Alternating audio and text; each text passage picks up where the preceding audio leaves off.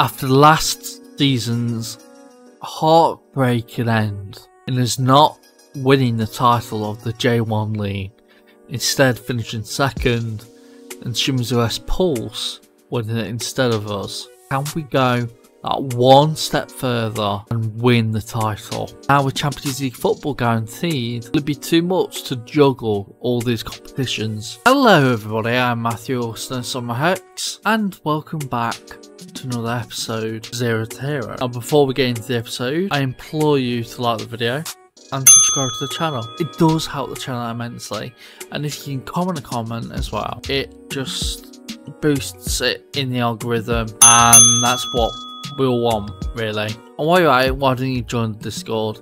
It's in the description down below. About the only positive thing coming out in competition wins is winning the Manager of the Year award for Dominic Brannan. And with us now juggling Champions League football, as well as the J League, as well as the two cup competitions available for the J League teams, we had to get some more players in and maybe get rid of some of the dead wood. So just before the season started, we brought in Shota Maino on a free transfer. It comes in from Cerezo Asaka, and Kenjiro Omori comes in as a new centre back. I had to agree him to be an important player. To be fair, his current ability said he was better, but you're probably going to be a squad player in all honesty. Comes in from Yokohama. Hirokazu Yamaguchi leaves to Kanazawa as per his loan deal. More people to join come the new season were Junpei Arima. Daikihara comes in as the replacement for Hajime Ando. Jun Hori comes in as another left back, right back. And Shigeru Ishimaru comes in as another left winger. I don't know why we just like signing left wingers, but hey, we just sign left wingers. Samiki Kamashida comes in as our new, guess what, left winger, but he's mostly meant to be playing as DN. Comes in for £475,000 from Shonan Bellmare, where he didn't have a good season average rating rise, but he played a lot of times both in J3 and J2 over the past 2 seasons. I believe he can make the step up to J1. And Yuji Sano comes in as another winger, this time right winger. You can also play as a backup as a striker. Comes in as an important player, but he probably will be about looking to start or squad player in all honesty. Then the outs. Sohei Kaneko has been sold. He was unhappy with his game time and he was loaned out last season to Fujita in J3, and it shows you how good a player he is with him being in the J1 team and being loaned out to the J3 team. Ketsumi Hiyashi has also been sold. He was a player that came in on a free transfer a couple of seasons ago from Totori.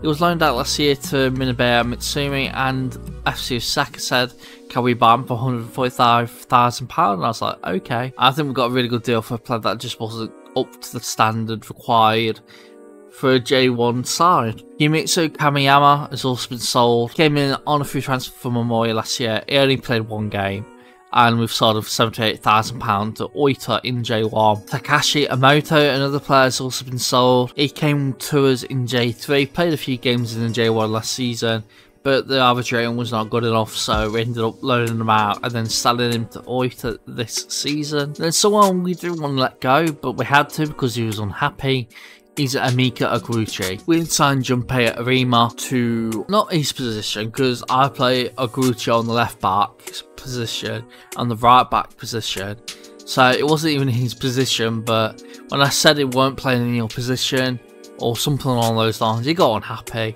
so we just decided to sell him to Plateau United. Got £350,000 for him. Not that bad at all. Yoshitaka Omori was also sold. He was not wanted here. And Velja, who last season bought 2 of our players, I've signed a 3rd in the space of like 2 transfer windows for them. And yeah, I think we got a really good deal with him going there to them for £350,000. Tomohiro Suzuki, one of our younger players who came through our youth academy when we were in J3. Mariasu bought him for £240,000, rising to 275. It was actually 200 altogether at the start, but he's played one game, so because of that one game we've got an extra £40,000. I know he played a few times and he was kind of crucial to our registration, but we've got a lot better players now coming in from the youth academy. So yeah, we just decided to sell him while we could, and I think we got a really good deal. And Mariessa are probably, yeah, they're probably going to get upset with that transfer in the end. And finally, Juratu Nishihata was also sold. He was another one of those young players. Comes in when we were in J2. Last year he was loaned out to Tokyo United. He didn't do too badly in the season on loan there. But this season, Tokushima came in for him at £350,000. I think that's an even better deal than the one for Suzuki, who went to Mariessa, obviously. So yeah, him going to Tokushima for £350,000. I just think it's just such a good deal. And how did we start the season? Well, we started off with the Super Cup, which is a competition I did not know even happened in Japan. We ended up losing on penalties to Shimizu. The only reason we were in this competition is because Shimizu last year did the double.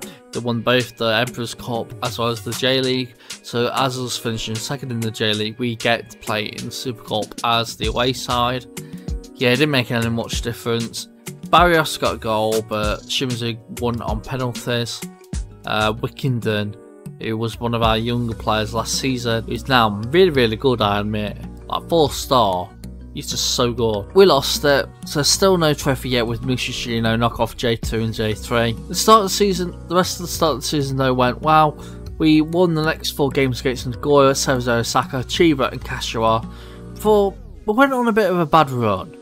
Shimizu we drew, FC Tokyo we lost, but then did get a win against Gamba Osaka before losing to Matsumoto, and in the J-League second round, first leg, we lost to Shimizu.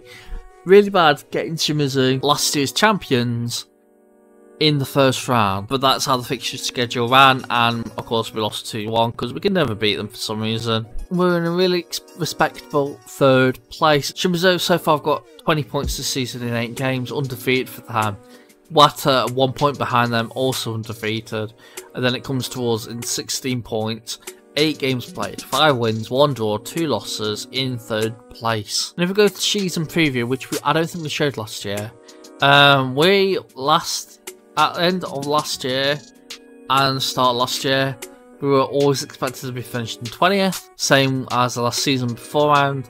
This season we've actually gone all the way up to 16th, so mid-table anyway. The rest of the second half of the first part of the season was even worse in terms of league form. After losing the Shimizu game, we ended up drawing Kashima before drawing in the second leg against Shimizu, which of course knocked us out of the J-League Cup in the second round. Kyoto we lost 3-1. Nagano and Nagata we did get wins before losing to Kobe, drawing with Yamagata and losing to Yokohama. Beating Oita and drawing with Urawa before beating Tokushima, losing to Nagoya and drawing with Chiba. Then we went on a bit of better run of form, beating Iwaki in the second round of the Emperor's Cup. The third round we beat Kashiwa, and then beat them again not long after in the league, before then beating the Fukuoka in the 4th round of the Emperor's Cup, then drawing with Shimizu, drawing with Iwata, beating the FC Tokyo, losing to Gamba Osaka, beating Seizou Osaka. In the quarterfinal of the Emperor's Cup, we ended up winning 2-1 against Omiya, before then drawing with Matsumoto. And currently, we're quite close to Champions League football, but in all honesty, nowhere near Shimizu or Urawa Red Diamonds. I don't think we're going to win the league this year. If we do, it'll be such a backdoor approach to the season. But yeah, 44 points in 27 games ain't that bad considering we're still one of the worst teams in the league. We've actually got going up to 12 because we've had transfers because we're on the 3rd of September. But so far, it's expected. We're doing where we're expected to go, really. We're not expected to be anywhere near the top. We're expected to be nowhere near relegation in terms of season preview. Now that halfway through the season. So mid-table or top half is a success, but I'm still going to be aiming for that Champions League football because it'll just help the side out so much in terms of revenue. In terms of the games in the Champions League, we've been drawn with Rim Yongsu from North Korea, Ulsan Hyundai from South Korea, who are 21-time champions, and if you go by the victories, they hardly lost any titles since the start of the game basically, and Western Sydney Wanderers, who have actually won a Champions League, though that was in 2014. But what about the transfers in summer? Will they help our side? Will they hinder our side? Well, let's have a look at them. So first off, the signings, and we were quite busy. First off, we signed 3 free transfers. Andreas Panagi comes in as our new centre-back, right-back. He's an English Cypriot international, so he's English but he also plays for Cyprus. Comes in from ADO Den Haag. He was previously at Oldham and Southampton. Carlo Peritali comes in as another left winger, except that this one's probably the best one we have, and that's why we signed him, because I'm getting rid of the left wingers that just aren't good enough. So he comes in from Monterossi, where he was recently just released, and so we signed him only about a month after his contract ended. Same with Panegi, and yeah, he did really well last season in Serie. So hopefully he can do just as well with us in J1, and so far he's not done too badly. And Cyril Ulovic comes in as another striker, probably because Hara, who we signed earlier this season, was just not good enough. And we decided to cut ties with him straight away because he played like 20 games, it scored a goal. Yeah, he was a really bad player. But Cyril Ulovic comes in as our new striker. He can also play agency, can also play a midfielder, and we are training to be TM. I don't know why, I just thought I would. Another player that chose Takayuki Mizuno for £950,000. I don't know if this was a transfer record for musashino. I kind of forgot if it was, or if we spent $1 million or so a bit beforehand. I don't think we have, you know. But he comes in from Tokushima, where it was kind of catalyst for them go from J3 to J2 to J1. All in the space of 3 seasons like we did, and he comes in as our new DM. Important player. I would have preferred squad player, but so far he's started 4 games and not done too badly. 2 goals, 1 assist, 1 player of the match awards, 7.32 average rating. Another player we signed is Issey Nagaoka. Comes in as another left winger. He's just a youngster. I've loaned him out to Seigen Tosu, where he was the person we signed him from earlier this season. Bit of a pricey deal, £650,000, but we kind of had the money, so decided to buy him. Akio Ikigami, another player that comes in, right winger, comes in for £350,000 from Tokyo Verde. Hopefully he'll be loaned out in a couple of seasons and will do really, really good, but 19 years old, I thought it's worth it. And Sao Suzuki comes in as our backup goalkeeper for next season, mainly because our other 2, the third choice and the second choice, whose names have escaped me, and the second choice, who used to be our main choice in J3, are getting old. They're like on that wrong side of 30 now, not 30 plus, but mid 30s or high 30s, not like mid 30s or high 30s, but they're at the point where they will be downgrading as a player, especially considering they're not playing.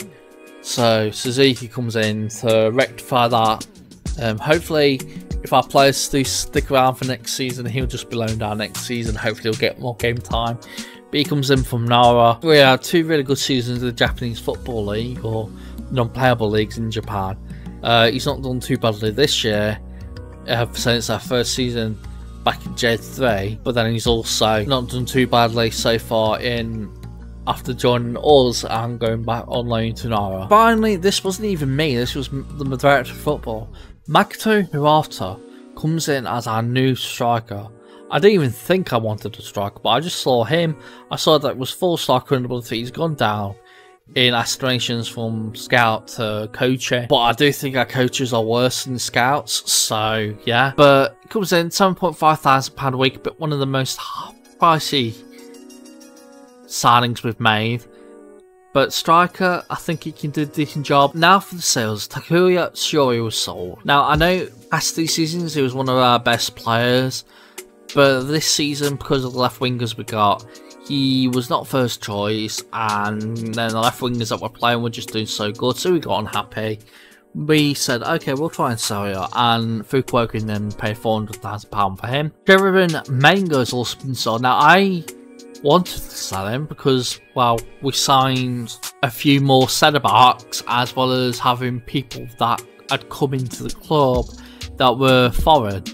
So I don't think I think Cherubim Menga was the best person to sell because we had a load of players instead of that. And yeah, his average ratings weren't the best. He only played 7 times last season. He only played 7 times this season, but we still got a profit from when we signed him from Hiroshima, selling him to Sendai for £475,000. Shota Maino was sold. Now, I didn't want to sell him, but Kawasaki Frontale came in with a bid for about £600,000. I said, can you up it to £800,000? They were like, hell yeah. I think we've got a really good deal there. For a player that came in on a free transfer this season, only played 9 games, scored 2 and got 1 assist and 1 player of the match for, so he didn't do too badly. But with more players coming in that were probably better, even though I wasn't trying to sell him, selling him was a good bet, and because we got money and we hadn't got him in the transfer list, we got more money than we were expecting. So a really good deal there. Shusaku Iguchi was also loaned out, this time to Adelaide United. Now if he plays 5 games, he'll get £400,000 for a deal for him. Now I can officially say, later on in the episode, if I don't mention it, he does end up going to Adelaide United. It's not going to be until halfway through the next season when the loan ends. But getting £400,000 for him is not that bad. And then what we were trying to do from the moment the transfer window opened in summer is sell Daiki Hara. He played 12 games. Mind you, 6 were off the bench, but he scored 0 goals. He did not look good enough. He got 1 bench appearance in the cup. Once again, not good enough. He came to me actually saying he wanted more game time. I was like, okay, we'll sell you because you're just not good enough here. I didn't say that, but it was basically what was in my mind. So Wata ended up paying £2 million for him. And I think we've just got such a steal for him because he's nowhere worth 2 million quality. But saying he came in on a free transfer at the start of the season and then halfway through the season, in the same season, we've managed to sell him for 2 million. It's not that bad.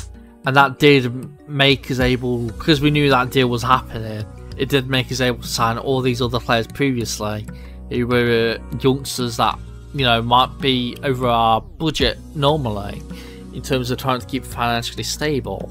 Selling £2 million Daiki Hara and then bringing in £2 million players or younger and better talents, I think that's a really good transfer business. And then after the transfer window had ended, but before the transfer window in Denmark had ended, we sold Shungo Kishimoto, another player we didn't want to sell, though apparently the scouts rated him really badly compared to what he was. To be fair, he had gone down for like 3.5 star to 3 star.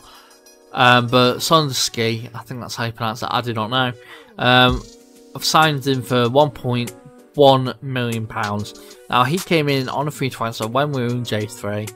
Did really well first season, did even better in the second season in J2. Did just as good the season after in J1. Last season he was not that brilliant compared to the previous 3 seasons. And so this season he was only a fringe player and his average ratings were awful. And so to be honest, I was wanting to sell him. Now that I think about it, I just wasn't actively looking to sell him, but 1.1 million for him is not that bad. So once again, we've sold 4 players now to Denmark after I've loaded those leagues up. So they really like a Japanese player. But yeah, they're all our transfers, and like I said, we are now expected to finish 12th with those sales gone and those players joining. Hopefully we can push on, like I said, to get Champions League football. The first game in the Champions League for musashino was a 4-1 victory in North Korea against Rimyongsu. 4-1, 3 goals by Hajime Ando. I decided to play the oldies. I decided to play Karatani. I decided to play Sasaki. I decided to play Ando because they were the ones that got us from J3 to J2 to J1. And I've kind of neglected them ever since then. They're still at the club and I want to keep them at the club for the rest of their careers. And so I've been playing them averagely. And people like Sasaki and Karatani have been doing decent jobs. Ando not so much, but scoring a hat-trick in the first ever game in the Champions League for Musashino United ain't that bad. It ain't that bad at all. And also another player to say is Uchida, who I kind of neglect him a bit, but he joined us when we were in J3 as well. Halfway through that season, he's been a main regular for us. Not as much this season, but these few seasons he's been a really good player as well. So yeah, another one of the oldies getting on the score sheet as well against Ryongsu. But youth intake happened and we got some really good youth prospects coming in. Best one is probably this guy, Daihachi Shikano, AMC right winger. So he can't play MC because, well, I don't play MCs in this tactic. So he'll be trained to be a striker and he'll also be playing right winger for us, but hopefully he'll be really, really good. Another player is Suzumi Omori, another right back apparently. Tomowaki Ota is a left back. Daiki Ishidate, who is a centre back, and he looks just as good in terms of potential as Shikano. Taigo Kutsukake is another centre back as well. And Yosuke Ito is another right winger AMC, except he's a natural at right winger, so yeah, that's good. All the rest, just worst prospects. Probably going to be signing Kikuchi, probably going to be signing Matsumoto, and that'll be that. All the rest will be just let go. We're currently 4th place. We've played some more games, mostly undefeated, or actually undefeated, I mean. So now we're 4th place, 31 games, 54 points. To be fair, we're only 5 points off 1st place. I don't think we're going to get there. If we do, like I said, it'll just be such a backdoor moment. But if we can get 4th or 3rd and get Champions League football guaranteed, or even win in the Emperor's Cup semi-final against Kyoto and get to the final and win that, like, how good would that be? So in the Champions League, we ended up winning against Western Sydney Wanderers 4-0 at home, before drawing against probably the best side of the group, Ulsan Hyundai 0-0 at home. We ended up losing 4-3 in the semi-final of the Emperor's Cup, so we better get Champions League football through the league now. And in the second game against Western Sydney Wanderers, we actually beat them away from home in Australia 3-2. So far we have 5 games remaining of the season, 3 in the league, 2 in Champions League, and we've still not guaranteed ourselves Champions League football. But if we win every single game remaining, and teams like Kyoto, Avara, Iwata and Shimizu mess up, we could actually win the league. It's just so crazy that we can also all of a sudden win the league. And the funny thing is, 2 of the 3 games is against Iwata, who are 2nd, and Urara, who are 3rd. So if we win those 2 games, that probably gets both of them at the title race. So it'll only be other than either Shimizu or Kyoto, or just Shimizu or just Kyoto. If we somehow win this, it'll be so undeserved. We would not deserve it. First of those last 5 games was against Iwata, which we ended up winning through an own goal by Iwata's Myojin. We then ended up being Urawa 2-1, really showing how good we were. I know we didn't get as many shots and we got more on target apparently and better XG, but apparently the media said we were fortunate to beat them. I look at this, I don't think we were. And then in the FC Champions League Group J, we ended up beating Ryongsu 7-0. So if we go to the Champions League, 1 game remaining, if we at least get a draw against Ulsan, we will have qualified to the next round of the Champions League, which is crazy. But going into the final game on 3rd of December against Tokushima Vortis, who are currently last place, already relegated. We also signed one of their players from them for £950,000. If we win that game and Kyoto either draw or lose, we'll be champions. And so, going into this game, I'm not thinking we're going to win. I really don't think we're going to win. I honestly believe that. I think we're going to win, but I can't see Kyoto messing up so badly that we just come out of nowhere and win the league, even though we don't deserve it. But just in case we do, I'm playing the oldies. I have played Kohei Karatani. He's now only 2-star at 31 years old. He's probably only a JFL player. No, he's J3 apparently. But he's been with us since before we even joined the club. So he's been with us for J3, J2, J1. He's not played as much these past few seasons, but he's done really, really good no matter what. Hitoshi Sasaki, another one of these oldies.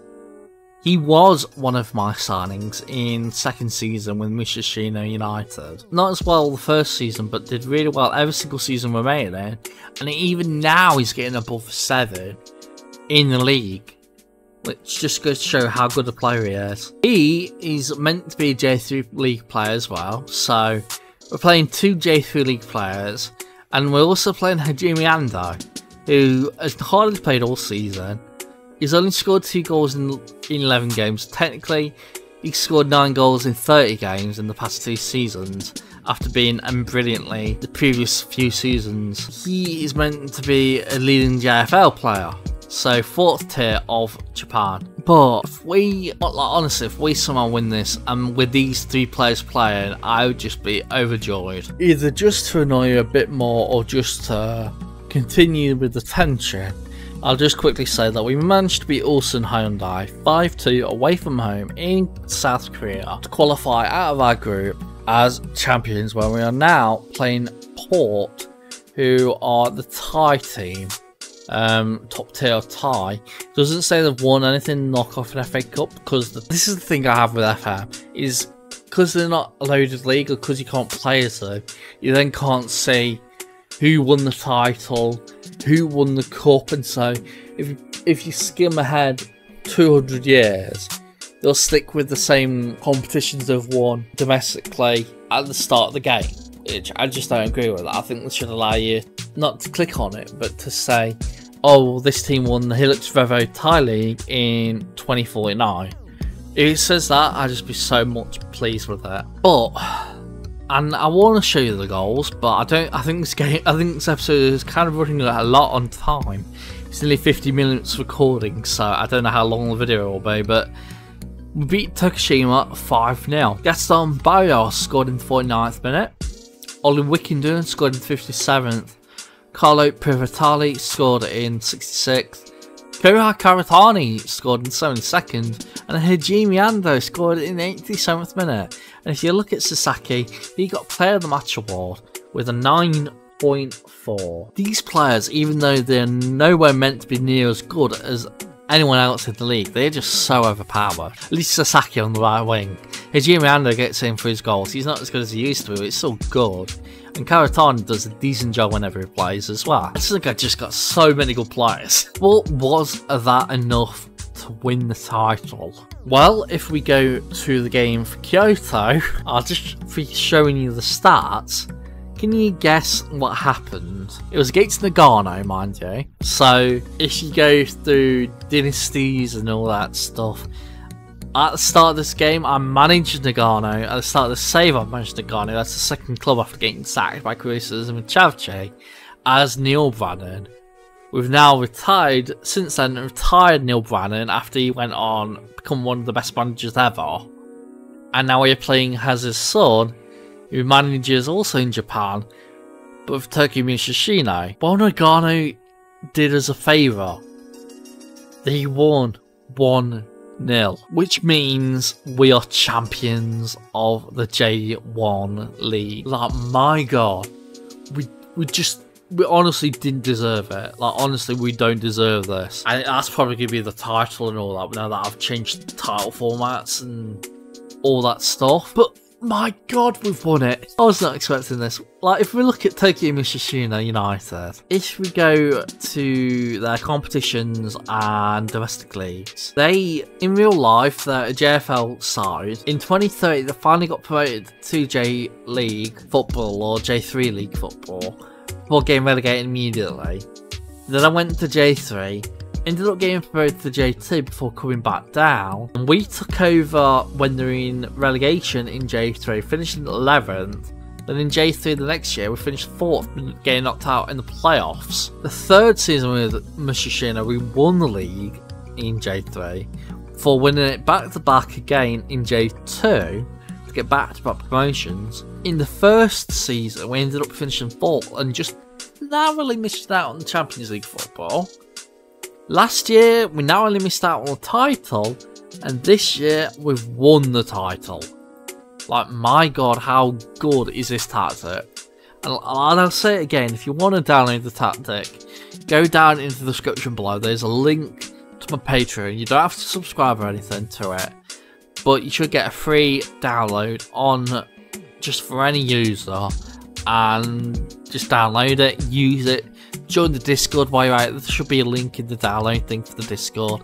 So join the Discord, tell me how it's working with as your tactic with your save, because this tactic's got me from just narrowly missing out on playoff football in the semi-final in the J3 to then getting promoted as champions in J3, promoted as champions in J2, and now champions of the J1 League, as well as getting into the knockout rounds of the Champions League, all in the space of what, 6-7 seasons. It's not that bad. It's really not that bad. I just can't get over it. I literally just finished the season early this morning, and I just had to record it because I want to keep this excitement still going. I find it so hard not to be talking about what happened in the previous parts, but we won the league as Musashino.